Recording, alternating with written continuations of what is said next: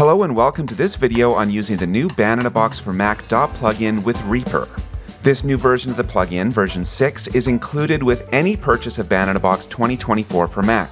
There are many great new features in this new version of the plugin, and we have another video that goes over the majority of these features.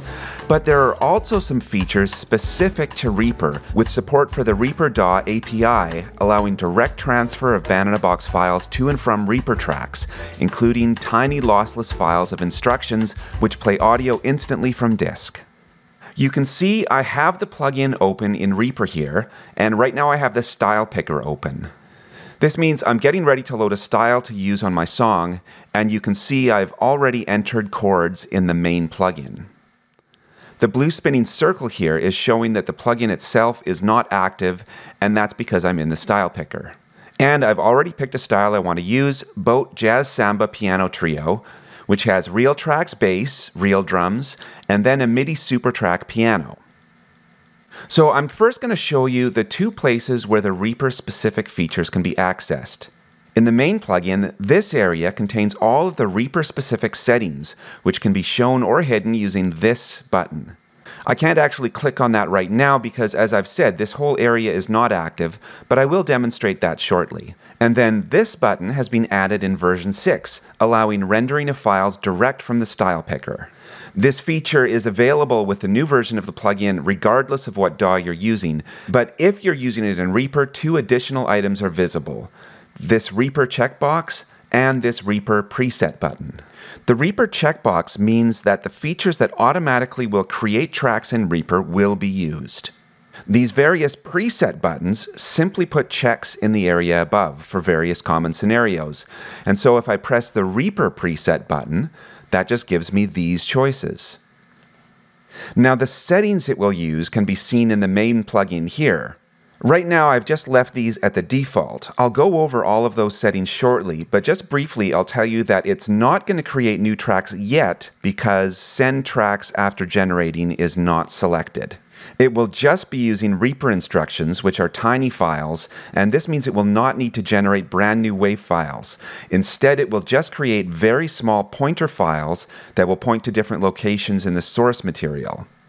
So I'll press Render Tracks now.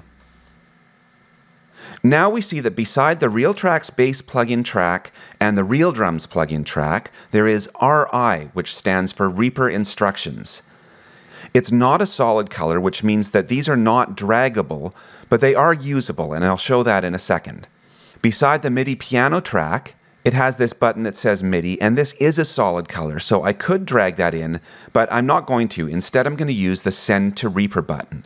So when I press that, it's going to send all three of the tracks above because I have all tracks selected. I could do any of the individual tracks, but I do want them all. This area determines where the tracks will go. And so there's only one track I have here right now, and that's the track that actually contains the plugin, and I've actually named it Plugin.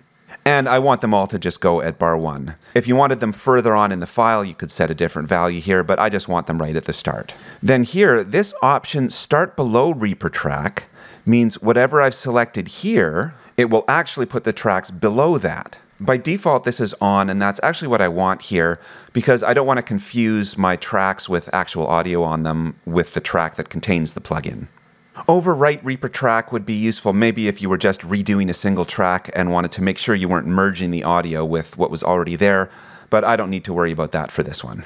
For Move to Project folder, if I was actually creating new audio files, I'd likely want to move the tracks to the folder that this Reaper project is in. I'm using Reaper instructions rather than newly created WAV files, so this isn't applicable here, so leaving it on will make no difference here. I will actually demonstrate this a little later in the video though. Now these three items here are only applicable for generation, which I already did from the style picker. Right now they will have no effect just sending tracks to Reaper, so I'll leave these for now. I did not generate audio for the MIDI track when I generated from the style picker, so send audio for MIDI track is not applicable right now. Send Real Charts is applicable since I did select Real Charts when I generated from the style picker, and you can see that those are available here. But I don't think I actually want those in Reaper now, so I'll leave this off. So now I can press Send to Reaper. Now, when there are MIDI files involved, it will give you this message, just asking a few questions about how you want it imported. I do actually want the tempo map to be imported so that everything lines up, but I don't want to import any MIDI markers here. So now it's created 3 new tracks for me. It put them under the plugin track because that's what I selected here. And you can see that the 2 audio tracks are comprised of various segments. Each of these segments points to a different part of the source material, and these segments are what make up the Real Tracks and Real Drums performances. And then I have MIDI on this track for the piano. You can see it has markers in this file showing the chords.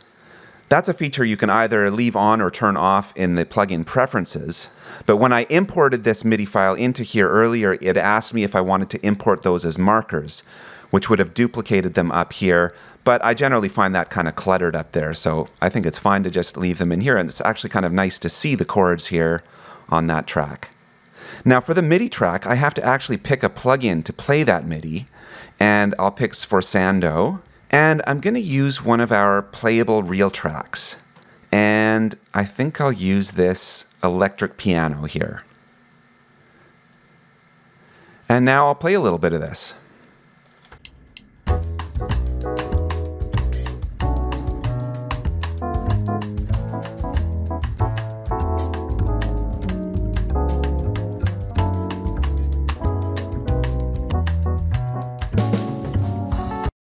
And having those segments instead of just a long WAV file opens up so many new possibilities for editing.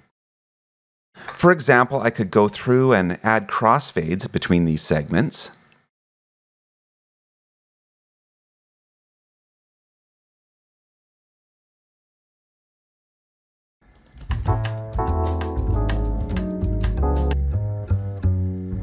Also, you can see here there is a little gap between the segments. Now, it didn't sound bad having that little gap there, but for example, I could put a split point here. That has now just converted this into 2 additional segments. I could hold Option and Shift, and when I do that and I hold my cursor at the end of one of the segments, it gives me this little hand icon here, which means if I now click and drag it, it's now changing the stretching. It's stretching it a bit further so that I can then overlap it over this one and fill in that gap here.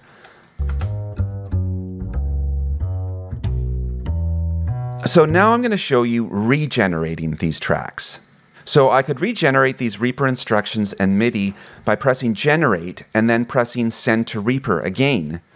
But first I'm going to select Send Tracks after generating, which means it will just automatically send the tracks. I won't have to press Send to Reaper. Also, I mentioned earlier that all of these settings are shown just by clicking this button, and you can hide them that way as well. So really, if you use the same settings here all the time, which you certainly could, you could just set them and then close this, and you never even really need to go in there again. But before I press Generate, I think I actually want to keep the bass track here. I want to generate a new one, but I do want to keep this as well as an option. It will only regenerate tracks with BB1, BB2, etc. in the track name, so simply changing the track name here will ensure that it's kept. Actually, I'll do that with the piano track too. I'll leave the other settings here and press Generate.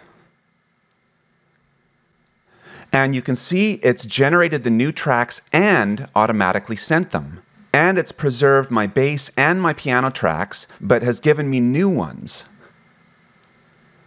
I could now comp together a single bass track by just taking phrases from both,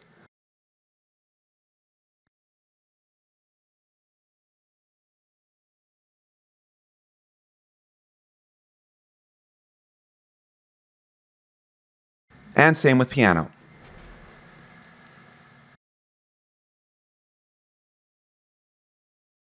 Now, everything I've done so far has involved these Reaper instructions. However, you may want to just keep it simple and just generate whole waves of the individual tracks. I'll remove the check from Use Reaper Instructions. Also note that Move to Project Folder is selected. And I'll regenerate. And now these whole tracks are added as well.